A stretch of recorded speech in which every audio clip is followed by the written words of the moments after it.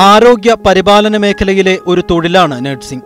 ആരോഗ്യം വീണ്ടെടുക്കുന്നതിനും നിലനിർത്തുന്നതിനും വ്യക്തിയെയും അവൻ ഉൾക്കൊള്ളുന്ന സമൂഹത്തെയും സഹായിക്കുക എന്ന വിശാലമായ ചുമതലകളാണ് നഴ്സുമാർക്കുള്ളത്.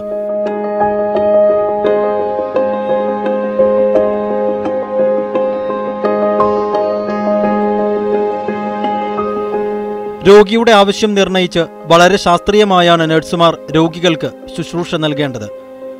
ഡോക്ടർമാരുടെ നിർദ്ദേശാനുസരണം രോഗിക്ക് മരുന്നും ചികിത്സയും നൽകുകയും പരിചരിക്കുകയും വേണം.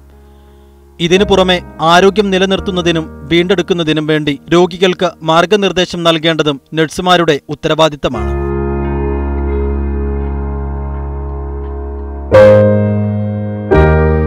ഒരു ജോലി എന്നതിലുപരി നഴ്സിംഗ് ഒരു സാമൂഹിക ഉത്തരവാദിത്തം കൂടിയാണ്.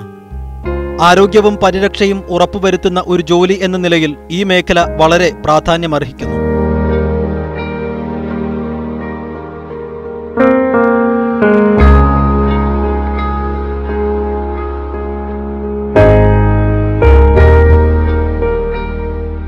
The cause for this is peroneal nerve damage. Because of the peroneal nerve damage, the patient will not be able to dorsiflex the foot. The position will be always in a plantar flexion and he or she will not be able to dorsiflex the foot. So last class we have seen regarding alteration in body alignment and mobility. കേന്ദ്ര സർക്കാരിന്റെ ആരോഗ്യ കുടുംബക്ഷേമ മന്ത്രാലയത്തിന് കീഴിലുള്ള Indian nursing council എന്ന സ്വതന്ത്ര സമിതിയാണ് രാജ്യത്തെ നഴ്സിംഗ് പഠനത്തിന് മേൽനോട്ടം വഹിക്കുന്നത്. ഇന്ത്യയിൽ 8 നഴ്സിംഗ് കോഴ്സുകൾക്കാണ് അംഗീകാരമുള്ളത്. അവയെ പരിചയപ്പെടാം. Auxiliary nurse and midwife. 10ാം class പാസ്സായവർക്ക് അപേക്ഷിക്കാവുന്ന nursing certificate കോഴ്സാണ് ഓക്സിലറി നഴ്സ് ആൻഡ് മിഡ്വൈഫ്. അതത് സംസ്ഥാനങ്ങളിലെ വിദ്യാഭ്യാസ ബോർഡാണ് കോഴ്സ് നടത്തുന്നത്. കേരളത്തിൽ സർക്കാർ മേഖലയിൽ 3 സ്ഥാപനങ്ങളിൽ ഈ കോഴ്സ് നടത്തുന്നുണ്ട്. ഇതിനു പുറമെ 11 സ്വകാര്യ ജൂനിയർ ഹെൽത്ത് നഴ്സസ് സ്കൂളുകളിലും കോഴ്സ് പഠിപ്പിക്കുന്നുണ്ട്. 2 വർഷ കാലാവധിയുള്ള ഈ കോഴ്സിലേക്ക് നഴ്സിംഗ് എക്സാമിനേഷൻ ബോർഡ് നടത്തുന്ന പരീക്ഷയിലൂടെ വിദ്യാർത്ഥികൾക്ക് പ്രവേശനം നേടാം. Whereas next one, that is in the foot drop, the patient will not be able to lift the front part of the foot from the ground. The yellow line what you can see is the peroneal nerve. So in case of accidents or any sort of major injury. Education എന്ന് ഉദ്ദേശിക്കുന്നത് കുറച്ച് information acquire ചെയ്യുക എന്നത് മാത്രമല്ല, ഒരു പേഴ്സൻ്റെ പൂർണ്ണമായും ബിഹേവിയറിലും ക്യാരക്ടറിലും എല്ലാത്തിലും ചേഞ്ചസ് വരിക എന്നതുകൂടിയാണ്. ഇവിടെ വരുന്ന ഏതൊരു സ്റ്റുഡൻറ്റും ഇവിടുന്ന് പോകുമ്പോൾ ഒരു നല്ല ഹ്യൂമൻ ബീയിങ് ആയിട്ടാണ് പോകുന്നത്. അതിനുള്ള എല്ലാ സപ്പോർട്ടും എൻകറേജ്മെൻറ്റും ഞങ്ങളെ കോളേജ് ഞങ്ങൾക്ക് തരുന്നുണ്ട്. കൂടാതെ ഫ്യൂച്ചർ ലൈഫിന് അത് വളരെയേറെ സപ്പോർട്ടീവാണ്. കാരണം ഏതൊരു സിറ്റുവേഷനെയും വളരെ ധൈര്യത്തോടു കൂടി ഫേസ് ചെയ്യാൻ ഞങ്ങൾക്ക് പറ്റുമെന്ന് ഞങ്ങൾക്ക് ഉറപ്പുണ്ട്. അതിന് ഈ കോളേജും ഇവിടുത്തെ ടീച്ചേഴ്സും ഞങ്ങൾക്കുണ്ടാവുന്ന എക്സ്പീരിയൻസസും അതിനെല്ലാം ഒരു വലിയ പങ്ക് തന്നെയാണുള്ളത്.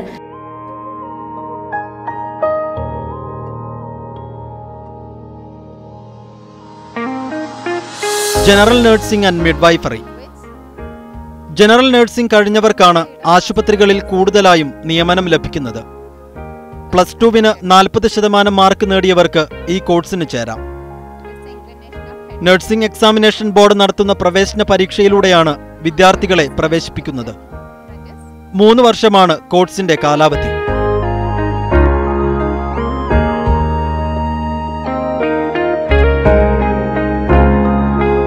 ഇത് 4 വർഷത്തെ കോഴ്സാണ്. First year, second year, third year, fourth year. അപ്പോൾ ഫസ്റ്റ് ഇയറിൽ ഒരു basic behavioural sciences anatomy, physiology, biochemistry, nutrition അതുപോലത്തെ സബ്ജക്ട്സാണ് ഫസ്റ്റ് ഇയറിൽ. പിന്നെ സെക്കൻഡ് ഇയർ ആകുമ്പോൾ നഴ്സിംഗ് സബ്ജക്ട്സൊക്കെ കൂടുതൽ പഠിക്കും. അപ്പോൾ medical nursing, surgical nursing, community health nursing, pharmacology nursing second ഇയറിൽ പഠിക്കും. 3ാമത് വർഷം പിന്നെ സൈക്യാട്രിക് നഴ്സിംഗ്, പീഡിയാട്രിക് നഴ്സിംഗ്, പിന്നെ അഡ്വാൻസ്ഡ് മെഡിക്കൽ സർജിക്കൽ നഴ്സിംഗ് ഈ സബ്ജക്ട്സാണ് പഠിക്കുന്നത്. പിന്നെ 3 വർഷം കഴിഞ്ഞിട്ട് 4ാമത്തെ വർഷം community health nursing, ഓബ്സ്റ്ററ്റിക്സ് and gynaecology nursing, പിന്നെ administration, nursing administration, nursing education ഇതുപോലത്തെ സബ്ജക്ട്സാണ്. അപ്പോൾ ആദ്യം സ്റ്റുഡൻസ് അഡ്മിറ്റ് ചെയ്ത് വരുമ്പോൾ ഫസ്റ്റ് 5-6 മന്ത്സ് അവർക്ക് തിയറി ക്ലാസ്സസ് ആണ് ഉണ്ടാവും. പിന്നെ അതിന് ശേഷമാണ് ഇവർ പ്രാക്ടിക്കൽ ക്ലിനിക്കൽ എക്സ്പീരിയൻസിന് വേണ്ടി ഹോസ്പിറ്റലിലേക്ക് വിടും. Peroneal nerve damage, the patient will not be able to dorsiflex the foot. The position will be BSc Nursing Basic. ഏറ്റവും കൂടുതൽ തൊഴിൽ സാധ്യതയുള്ള കോഴ്സാണ് BSc നഴ്സിംഗ് ബിരുദം. ഈ കോഴ്സ് കഴിഞ്ഞിറങ്ങുന്നവർക്ക് സ്വദേശത്തും വിദേശത്തും മികച്ച അവസരങ്ങളുണ്ട്. ഇന്ത്യൻ നഴ്സിംഗ് കൗൺസിലിന്റെ അംഗീകാരത്തോടെ സർക്കാർ രംഗത്തും സ്വകാര്യ മേഖലകളിലുമായി 97 സ്ഥാപനങ്ങളിൽ ഈ കോഴ്സ് പഠിപ്പിക്കുന്നുണ്ട്. +2-വിൽ ഫിസിക്സ്, കെമിസ്ട്രി, ബയോളജി വിഷയങ്ങളിൽ 50% മാർക്കോടെ പാസ്സായവർക്ക് കോഴ്സിന് ചേരാം. 4 വർഷമാണ് കോഴ്സ് കാലാവധി. സർവകലാശാലകൾ കേന്ദ്രീകരിച്ചാണ് പ്രവേശന പരീക്ഷ നടക്കുക.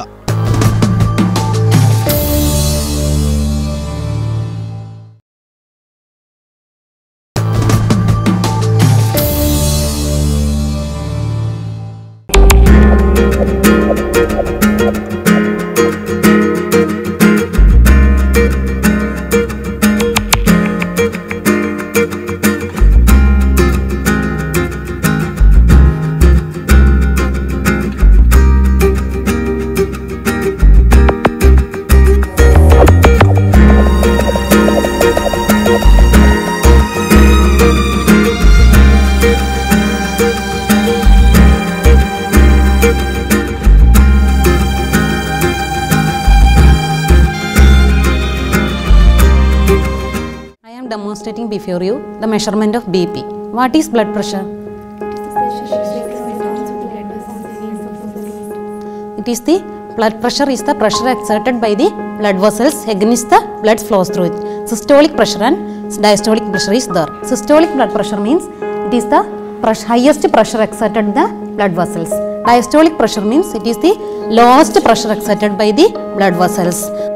We all know the age increases, thus the blood pressure also increases.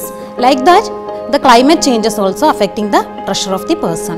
And how affect the sex of the person? In males have more chance to get blood pressure than females. After menopause, the females also get a more chance than the males. The first step of procedure is tie the cuff. After that, inflate the cuff. That is the parts of the sphygmomanometer is, what is this? Mercury scale or column. This is tubings. This one is bladder. This is vault or valve. What are the parts of stethoscope? Earpiece, binaurals, tubings and diaphragm. This one is, എൻ്റെ പേര് വിജിത. ഞാൻ MES nursing കോളേജിൽ assistant ലെക്ചറായി work ചെയ്യുന്നു. ഇത് pre clinical ലാബാണ്. അതായത് കുട്ടികൾ ക്ലിനിക്സിൽ ചെല്ലുന്നതിന് മുമ്പായിട്ട് അവരുടെ എല്ലാ പ്രൊസീജിയേഴ്സും നമ്മൾ പ്രീ ക്ലിനിക്കൽ ലാബിൽ ഡെമോൺസ്ട്രേറ്റ് ചെയ്ത് കൊടുക്കും. ഈ ഡെമോൺസ്ട്രേഷൻ എല്ലാ സ്റ്റുഡൻസും രണ്ടാമത് റിട്ടേൺ ഡെമോൺസ്ട്രേഷൻ കാണിച്ച ശേഷം മാത്രമാണ് ക്ലിനിക്സിലേക്ക് ചെല്ലുന്നത്. ഇപ്പോൾ കണ്ട പ്രൊസീജിയർ എന്ന് പറയുന്നത് രക്തസമ്മർദ്ദം അളക്കുന്നതാണ്. ഇപ്പോൾ നമ്മുടെ കൂടെയുള്ളത് MES മെഡിക്കൽ കോളേജിലെ അസിസ്റ്റൻറ്റ് നഴ്സിംഗ് സൂപ്രണ്ട് ജെസ്സി സിസ്റ്ററാണ്. സിസ്റ്ററോട് നമുക്ക് നഴ്സിംഗിലെ കൂടുതൽ കാര്യങ്ങൾ ചോദിച്ചറിയാം. സിസ്റ്ററെ, പടവുകളിലേക്ക് സ്വാഗതം. ഇപ്പോൾ ഈ നഴ്സിംഗ് മേഖലയിലെ പുതിയ തൊഴിൽ സാധ്യതകൾ എന്തെല്ലാമാണെന്ന് വിശദീകരിക്കാമോ? ഇപ്പോൾ ഈ നഴ്സിംഗ് മേഖലയിലെ കൂടുതൽ തൊഴിൽ സാധ്യതകൾ എന്ന് പറഞ്ഞാൽ വിദേശത്തും സ്വദേശത്തുമായിട്ട് ധാരാളം ഹോസ്പിറ്റലുകളിൽ നമുക്കുണ്ട്. അപ്പോൾ കൂടുതലായിട്ടും ഒരു ജോലി സാധ്യത ഈ നഴ്സിംഗ് പ്രൊഫഷനിൽ നന്നായിട്ട് വളരെയധികം ഉണ്ട്. ഓക്കെ. പിന്നെ ഈ MES മെഡിക്കൽ കോളേജിൽ നഴ്സിംഗ് മേഖലയെ സംബന്ധിച്ചിടത്തോളം എത്രത്തോളം കുട്ടികൾ പ്ലേസ്മെൻ്റ് ആയി പോകുന്നുണ്ട് ഇവിടെ? ഇപ്പം നമ്മുടെ MES മെഡിക്കൽ കോളേജിൽ BSc nursing and general nursing ഉണ്ട്. ഇപ്പം 6th ബാച്ച് വീതം നമ്മുടെ ഇവിടുന്ന് കഴിഞ്ഞു പോയിട്ടുണ്ട്. അവർ വിദേശങ്ങളിലും സ്വദേശങ്ങളിലുമായിട്ട് ധാരാളം ഹോസ്പിറ്റലിൽ വർക്ക് ചെയ്യുന്നുണ്ട്. അപ്പം 100% പ്ലേസ്മെന്റ് ഉണ്ടാവും? 100% ഉണ്ട്. ജോലിക്ക് ഈ പഠനത്തിന് ശേഷം ആരും വെറുതെ വീട്ടിലിരിക്കുന്നവരായിട്ട് ആരും തന്നെ ഇല്ല. അവര് അവരുടെ ജോലി സ്ഥലങ്ങളിൽ നിന്ന് തിരിച്ചിവിടെ എത്തുമ്പോഴും ഞങ്ങളെ കാണാനായിട്ട് വരുമ്പോൾ തന്നെ എല്ലാവരും വളരെയധികം സന്തോഷത്തിലാണ്. കാരണം ഓരോരോ പൊസിഷനിൽ എത്തുമ്പോൾ അതിൻ്റെതായ ഒരു സന്തോഷത്തിലാണ്. ഓക്കെ. പിന്നെ സിസ്റ്റർ, സാധാരണ നഴ്സ് എന്ന് പറയുമ്പോൾ നമ്മുടെ മനസ്സിലൊരു രൂപം വരുന്നത് മാലാഖയെ പോലെ വെള്ള ഉടുപ്പൊക്കെ ഇട്ടിട്ട് ഒരു സ്ത്രീയുടെ രൂപമാണ് അല്ലേ? അപ്പം ഈ രംഗത്തേക്ക് പുരുഷന്മാരും ധാരാളം വരുന്നുണ്ടല്ലോ. അപ്പൊ ഇവിടെ ഈ സ്കൂളിൽ എങ്ങനെയാണ് ആൺകുട്ടികളുടെ എൻറോൾമെന്റ് എങ്ങനെയാണ്? ആൺകുട്ടികളുണ്ട്, പക്ഷെ പണ്ടത്തേതുപോലെ ഒരു സമയത്ത് നമുക്ക് മെയിൽ നഴ്സുമാരുടെ എണ്ണം വളരെ കൂടുതലായിരുന്നു. പക്ഷെ ഇപ്പോൾ അതിന്റെ എണ്ണം കുറഞ്ഞു വരുന്നുണ്ട്. കാരണം മെയിൽ നഴ്സുമാർക്ക് ഇതിനുള്ള ജോലി സാധ്യത എന്താണെന്നറിയില്ല, കുറവുള്ളതായിട്ടാണ് തോന്നുന്നത്. അതുകൊണ്ട് ഇത് പഠിക്കാൻ വരുന്ന മെയിൽ സ്റ്റാഫ് കുറഞ്ഞു വരുന്നുണ്ട്. അപ്പൊ ഞങ്ങളുടെ ഇവിടെ തന്നെ ആണെങ്കിലും ഉണ്ട്, മെയിൽ നഴ്സുമാരുടെ ഉണ്ട്, പക്ഷെ ഒരു വീട്ടിലെണ്ണാവുന്ന അത്രയും പേരേ ഉള്ളൂ. ഇപ്പൊ സിസ്റ്റർക്ക് കുറെ കാലത്തെ എക്സ്പീരിയൻസ് ഉണ്ടാവുമല്ലോ. അപ്പൊ അത് വെച്ച് നോക്കുമ്പോൾ എങ്ങനെയാണ് ഒരു മെയിൽ നഴ്സിന്റെ കൂടെ വർക്ക് ചെയ്യാനാണോ അല്ലെങ്കിൽ ഒരു ഫീമെയിൽ നഴ്സിന്റെ കൂടെ വർക്ക് ചെയ്യാനാണോ കൂടുതലായിട്ട് കംഫർട്ടബിൾ ആയിട്ട് തോന്നുന്നത്?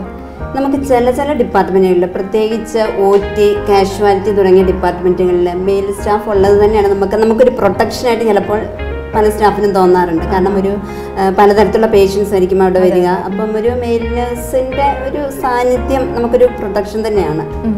സിസ്റ്റർ എങ്ങനെയാണ് ഈ മേഖലയിലേക്ക് വന്നത്? അത് സർവീസ് മെന്റാലിറ്റിയോട് കൂടി വന്നതാണോ അതല്ല തൊഴിൽ സാധ്യത കണ്ടിട്ടാണോ? ഞാൻ ശരിക്കും പറഞ്ഞ ഒരു സർവീസ് മെന്റാലിറ്റിയോടെ തന്നെ വന്നതാണ്. കാരണം എനിക്ക് പണ്ട് തൊട്ടേ ഞാനൊരു ചെറിയ പ്രായത്തിൽ ഒരു ഹോസ്പിറ്റലിൽ പോകാനിടവയി. അപ്പോൾ അവിടെ നിന്ന് ഈ വണ്ടിയിൽ നിന്ന് കുറേ കുട്ടികൾ ഇങ്ങനെ പഠിക്കാനായിട്ട് വരുന്നുണ്ട്. അന്ന് തൊട്ട് എൻ്റെ മനസ്സിലൊരു നേഴ്സ് ആവണം എന്നുള്ള, അത് വളരെ ചെറുപ്പത്തിൽ ആ സമയം തന്നെ എൻ്റെ മനസ്സിൽ വന്നതാണ്. സിസ്റ്റർ അഭിപ്രായത്തിൽ ഒരു ഡോക്ടറെക്കാട്ടിലും രോഗിക്ക് കൂടുതലായിട്ട് അറ്റാച്ച്മെന്റ് വരുന്നത് ഒരു നഴ്സിനോടാണ്. തീർച്ചയായിട്ടും ഒരു നഴ്സിനോടാണ്. അപ്പൊ അതിന്റെ ഒരു കാരണം ഞങ്ങളെക്കാൾ കൂടുതൽ ഇപ്പൊ സിസ്റ്റർക്ക് അത് ആധികാരികമായിട്ട് പറയാൻ പറ്റുമല്ലോ, അതൊന്ന് പറയാം. അത് പറയാം. കാരണം ഒരു ഡോക്ടർ വാർഡുകളിൽ അതോ പേഷ്യന്റിന്റെ അടുത്ത് വരുന്നത് കൂടി വന്നാൽ 1 അല്ലെങ്കിൽ 2 ടൈമിലായിട്ടായിരിക്കും. പക്ഷെ ഒരു നേഴ്സ് എന്ന് പറഞ്ഞാൽ അവരുടെ കൂടെ 24 hours അവരുടെ കൂടെ തന്നെ ആയിരിക്കും. അവരുടെ ഓരോ കാര്യങ്ങളിലും അവരെ ഇൻവോൾവ് ചെയ്തുകൊണ്ട് അവരുടെ എല്ലാ കാര്യങ്ങളും അവർ മനസ്സിലാക്കിക്കൊണ്ട് ഏതുള്ള അസുഖമാണ് അതിനനുസരിച്ചുള്ള ഒരു ഇത് കൊടുക്കാൻ അവർക്ക് കഴിയുന്നുണ്ട്. അതുകൊണ്ട് തീർച്ചയായിട്ടും ഒരു നേഴ്സ് തന്നെയാണ് കൂടുതൽ രോഗികൾക്ക്. എനിക്ക് തോന്നുന്നു രോഗിയെ മാത്രമല്ല, രോഗിയുടെ കൂടെ നിൽക്കുന്ന ബൈസ്റ്റാൻഡേഴ്സിനും നഴ്സ് എന്ന് പറയുമ്പോൾ ഒരു ദൈവത്തെ പോലെ ആയിരിക്കും അല്ലേ? അപ്പൊ ഒരുപാട് എക്സ്പീരിയൻസ് ഉണ്ടാവില്ലേ? ഇങ്ങനത്തെ മറക്കാനാവാത്ത വല്ല എക്സ്പീരിയൻസും ഒന്ന് പറയാൻ പറ്റുമോ? മറക്കാനാവാത്ത എക്സ്പീരിയൻസ് എന്ന് വെച്ച് കഴിഞ്ഞാൽ ഞാൻ സ്റ്റാഫായിട്ട് വർക്ക് ചെയ്യുന്ന കാലത്ത് നമ്മുടെ വാർഡുകളിൽ വന്നിട്ട് കുറേ ദിവസങ്ങൾ ചിലവഴിക്കേണ്ട രോഗികൾ വന്നിട്ടുണ്ട്. ചിലപ്പോൾ അവർ വന്നു കഴിയുന്ന വളരെ ഗുരുതരമായ ഒരു അവസ്ഥയിലായിരിക്കും. പക്ഷേ അവർ ഡിസ്ചാർജ് ആയി പോകുമ്പോൾ നമ്മുടെ ട്രീറ്റ്മെൻറ്റ് കൊണ്ടും നഴ്സുമാരുടെ സർവീസ് കൊണ്ടും അവർ ഡിസ്ചാർജ് ആയി പോകുമ്പോൾ എണീറ്റ് വീൽ ചെയറിൽ ഇരുന്ന് വരുന്ന രോഗികൾ അല്ലെങ്കിൽ കടന്നു വരുന്ന ഒരു രോഗികൾ നടന്നു പോയി കഴിയുമ്പോൾ അതിനുശേഷം അവർ വിളിച്ച് അല്ലെങ്കിൽ എവിടെയെങ്കിലും വരുമ്പോൾ നമ്മളെ കാണാനായിട്ട് വരുന്ന ഒരു അനുഭവങ്ങൾ പലതും ഉണ്ടായിട്ടുണ്ട്. അപ്പോൾ അതൊക്കെ നമുക്ക് ഈ നഴ്സിംഗ് പ്രൊഫഷനോട് വന്നതിൽ നമുക്ക് ഒത്തിരി സന്തോഷം തോന്നാറുണ്ട്. ഒരു നഴ്സിംഗ് മേഖലയിൽ വരാൻ ആഗ്രഹിക്കുന്ന ഒരു കുട്ടിയോട് സിസ്റ്റർക്ക് എന്താണ് പറയാനുള്ളത്? അവർ ശരിക്കും ഒരു സർവീസ് മൈൻഡഡ് തന്നെ വേണം. കാരണം പലപ്പോഴും അവർ വലിയ സ്വപ്നങ്ങൾ കണ്ടായിരിക്കും വരുന്നത്. കാരണം മണി ഏൺ ചെയ്യുക ഇതൊക്കെ ആയിരിക്കും ചിലപ്പോൾ അവരുടെ മെയിനായിട്ടുള്ള ഉദ്ദേശം. പക്ഷേ അതിനേക്കാളെല്ലാം ഉപരി ഒരു സർവീസ് മെൻറ്റാലിറ്റിയാണ് ഏറ്റവും ഇമ്പോർട്ടൻറ്റ്. അപ്പം ഇതിനുള്ള ബുദ്ധിമുട്ടുകളെക്കുറിച്ച് പറഞ്ഞു കൊടുക്കും, എല്ലാ ചാൻസിനെ കുറിച്ച് ഞാൻ പറഞ്ഞു കൊടുത്തിട്ടേ കൊണ്ടുവരാറുള്ളൂ. അതുപോലെ സിസ്റ്റർ ഒരു നേഴ്സായിട്ട് വരുന്ന ഒരു വ്യക്തി രാവിലെ തൊട്ട് എന്തൊക്കെയാണ് ഒരു ഹോസ്പിറ്റലിൽ വന്നു കഴിഞ്ഞാൽ അവരുടെ ചുമതലകൾ, അതൊന്ന് സ്റ്റെപ്പ് ബൈ സ്റ്റെപ്പായിട്ടൊന്ന് എക്സ്പ്ലെയിൻ ചെയ്യാമോ? ഒരു ഹോസ്പിറ്റലിലേക്ക് കടന്നു വരുന്ന ഒരു സ്റ്റാഫ് ശരിക്കും അവരുടെ ബാക്കി സാഹചര്യങ്ങളെല്ലാം ഉപേക്ഷിച്ചാണ് ശരിക്കും ഒരു ഹോസ്പിറ്റലിലേക്ക് കയറുന്നത്. കാരണം പലതരത്തിലുള്ള വീട്ടിലെ കാര്യങ്ങൾ അല്ലാതെ ഒത്തിരി സാഹചര്യങ്ങളുണ്ട്. അതെല്ലാം ഉപേക്ഷിച്ച് കൃത്യമായി ഹോസ്പിറ്റലിൽ ഒരു ഡ്യൂട്ടിക്ക് വേണ്ടിയിട്ട് ഒരുങ്ങിയാണ് അവർ വരുന്നത്. കാരണം സാധാരണ ഒരു ഓഫീസ് വർക്ക് പോലെയല്ല നമ്മൾ ഹോസ്പിറ്റലിൽ വർക്ക് ചെയ്യുമ്പോൾ. ഇപ്പോൾ രാവിലെ വന്നു കഴിഞ്ഞാൽ അവർക്ക് കഴിഞ്ഞു പോയ ടൈമുകളിലുള്ള ഹാൻഡ് ഓവർ അവർക്ക് പ്രോപ്പറായിട്ട് എടുക്കണം. കാരണം കഴിഞ്ഞ സമയത്ത് രോഗികൾക്ക് എങ്ങനെയൊക്കെ ഉണ്ടായിരുന്നു, എന്തൊക്കെയാണ് ബുദ്ധിമുട്ടുണ്ടായിരുന്നത്, പുതിയ മെഡിക്കേഷൻസ് ഇതെല്ലാം നമ്മൾ പ്രോപ്പറായിട്ട് എടുത്തതിന് ശേഷമാണ് ഒരു ഡ്യൂട്ടി തുടങ്ങുക. അതിനുശേഷം പേഷ്യൻസിൻ്റെ bed making, vitals, പേഷ്യൻ്റെ condition stable ആണോ എന്നുള്ളത് നമുക്കറിയണമല്ലോ. അപ്പം വൈറ്റൽസ് ചെക്ക് ചെയ്യുക, പിന്നെ എന്തെങ്കിലും ഇൻവെസ്റ്റിഗേഷൻ കളക്ഷൻസ് ഉണ്ടെങ്കിൽ അതെല്ലാം കളക്ട് ചെയ്ത് വെക്കുക. ഡോക്ടേഴ്സിൻ്റെ റൗണ്ട്സിന് മുമ്പായിട്ട് നമ്മളതെല്ലാം റെഡിയാക്കി വയ്ക്കുക. കാരണം ഡോക്ടേഴ്സിൻ്റെ റൗണ്ട്സിന് പോയി കഴിയുമ്പോൾ നമുക്കറിയാം ഒത്തിരി കാര്യങ്ങളുണ്ടാവും. അപ്പം അതെല്ലാം എന്തൊക്കെയാണെന്നുള്ളത് നമ്മൾ ശരിക്കും അറിഞ്ഞതിന് ശേഷം വേണം ഡോക്ടറുടെ റൗണ്ട്സിന് പോകാൻ. അതുകൊണ്ട് അത് റൗണ്ട്സ് കഴിയുമ്പോൾ ഉള്ള മെഡിക്കേഷൻസ് എഴുതി കൊടുക്കുക, അവർക്ക് ആവശ്യമുള്ള പ്രോപ്പർ ടൈമിൽ മെഡിക്കേഷൻസ് കൊടുക്കുക തുടങ്ങിയ ഒത്തിരി കാര്യങ്ങളുണ്ട്. പിന്നെ ICUസിലെ OTകളിലെ വാർഡുകളിൽ ഇങ്ങനെ പല തരത്തിലുള്ള ഒരു സ്റ്റാഫിന് തന്നെ പലതരത്തിലുള്ള ഡ്യൂട്ടികളാണ് വരുന്നത്. ഒരു ക്രിട്ടിക്കലായിട്ടുള്ള പേഷ്യൻസിന് ICUവിനെ സംബന്ധിച്ചിടത്തോളം ഒരു രോഗി അവരുടെ ആരുമില്ല കൂടെ, ബൈസ്റ്റാൻഡേഴ്സിനെ എല്ലാം ഉപയോഗിച്ച് ഫുൾ അവരുടേതായ എല്ലാ കാര്യങ്ങളും ഒരു നേഴ്സിൻ്റെ ഉത്തരവാദിത്വത്തിലാണ് പോകുന്നത്. പക്ഷെ വാർഡാണെങ്കിൽ അവർക്ക് ബാക്കി കാര്യങ്ങൾ ചെയ്യാൻ ബൈസ്റ്റാൻഡേഴ്സ് ഉണ്ടാവും, കമ്മ്യൂണിക്കേറ്റ് ചെയ്യുന്ന ആൾക്കാരുണ്ടാവും. പക്ഷേ ICUവിലാകുമ്പം ഒരു സ്റ്റാഫായിരിക്കും അവരുടെ ഫുൾ റെസ്പോൺസിബിലിറ്റി ഉണ്ടാകാം. അതുപോലെ തന്നെ OTയിലാണെങ്കിൽ അവരുടെ ഡ്യൂട്ടി വേറെയാണ്. പ്രോപ്പറായിട്ടുള്ള പേഷ്യനെ ഐഡൻറ്റിഫൈ ചെയ്ത് പ്രോപ്പറായിട്ട് ഡോക്ടേഴ്സിൻ്റെ ടേബിളിൽ എത്തിക്കുക, ഇതൊക്കെ ഒരു നഴ്സിൻ്റെ ഉത്തരവാദിത്തത്തിൽ പെട്ടതാണ്. അപ്പം ഒരുപാട് ചുമതലകളുണ്ട്. ചില സമയം നല്ല ടെൻഷനായിട്ടുള്ള ചുമതലകളുണ്ടാകാം, ഒരുപാട് ഡ്യൂട്ടികളുണ്ടാകും. ഓക്കെ, ഇവിടെ ഏതൊക്കെ തരം കോഴ്സുകളാണുള്ളത്? ഇവിടെ നഴ്സിംഗിൽ BSc നഴ്സിംഗ് ഉണ്ട്, GNM നഴ്സിംഗ് ഉണ്ട്. ഇതിന് രണ്ടിനും എങ്ങനെയാണ്? +2 ആണ് യോഗ്യത? +2 ആണ് യോഗ്യത. സയൻസ് നിർബന്ധമുണ്ടോ? സയൻസ് നമുക്ക് നിർബന്ധമാണ്. രണ്ട് കോഴ്സിനും ഡ്യൂറേഷൻ എങ്ങനെയാണ്? ആദ്യം ഡ്യൂറേഷൻ എന്ന് വെച്ചാൽ BSc നഴ്സിംഗ് എന്ന് വെച്ചാൽ 4 years, GNM നഴ്സിംഗ് എന്ന് വെച്ചാൽ 3.5 years അല്ലേ? ഇത് ശരിക്കും നമ്മുടെ സിലബസ് എന്ന് പറഞ്ഞാൽ MBBS സിലബസിനോട് അടുത്ത് കിടക്കുന്ന സിലബസ് തന്നെയാണല്ലോ അല്ലേ? തീർച്ചയായിട്ടും. BSc നഴ്സിംഗ് എന്ന് വെച്ചിട്ടുണ്ടെങ്കിൽ ഇപ്പം ശരിക്കും പറഞ്ഞിട്ടുണ്ടെങ്കിൽ നമ്മൾ ഡോക്ടേഴ്സിന്റെ സെയിം തന്നെയാണ് BSc നഴ്സിംഗ് നമുക്ക് പഠിക്കാനുള്ള. GNM എന്ന് പറഞ്ഞാൽ അതൊരു കുറച്ചും കൂടെ ലഘുവായിട്ട് ഉള്ള കാര്യങ്ങളാണ്.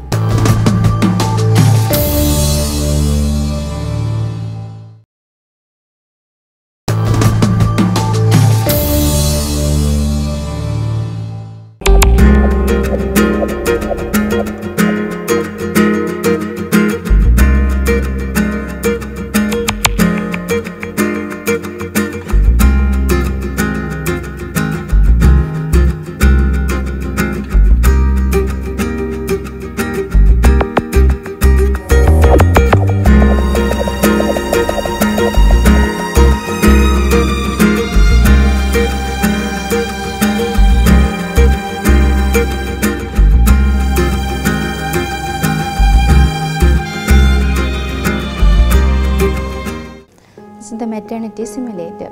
So today what we can see means how the labor process is going on. So in this particular dummy you can see about the abdominal examination and again about the labor processes. So in order to visualize what are the movements that is taking place to the fetus inside the uterus, ഇത് MCH lab, അതായത് maternity and child health ലാബാണ്.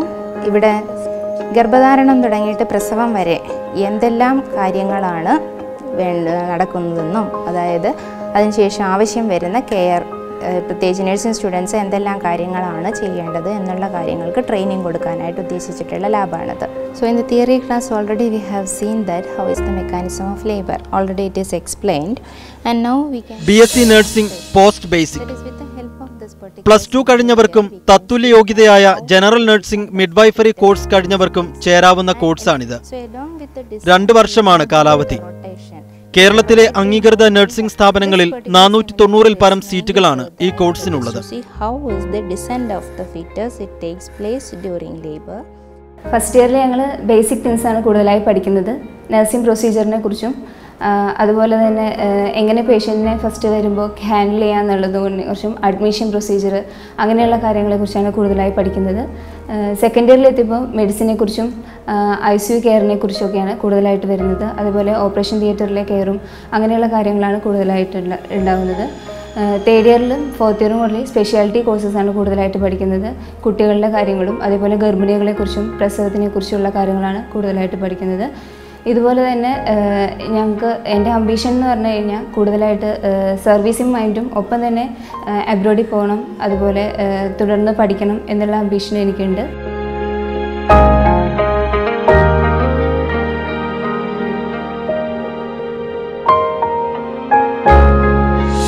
MSc nursing.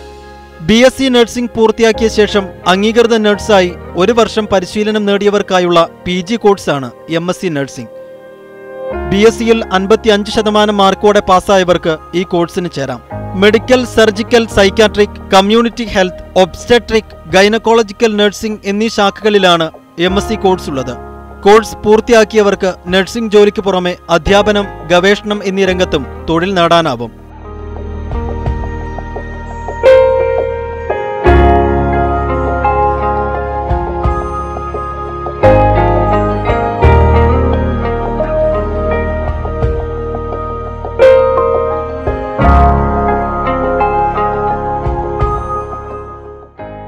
MPhil nursing. MPhil കോഴ്സിന്റെ കാലാവധി 1 വർഷമാണ്. MSc ആണ് കോഴ്സിന് ചേരാനുള്ള യോഗ്യത. സർവകലാശാലകൾ കേന്ദ്രീകരിച്ചാണ് പ്രവേശന പരീക്ഷ നടക്കുക.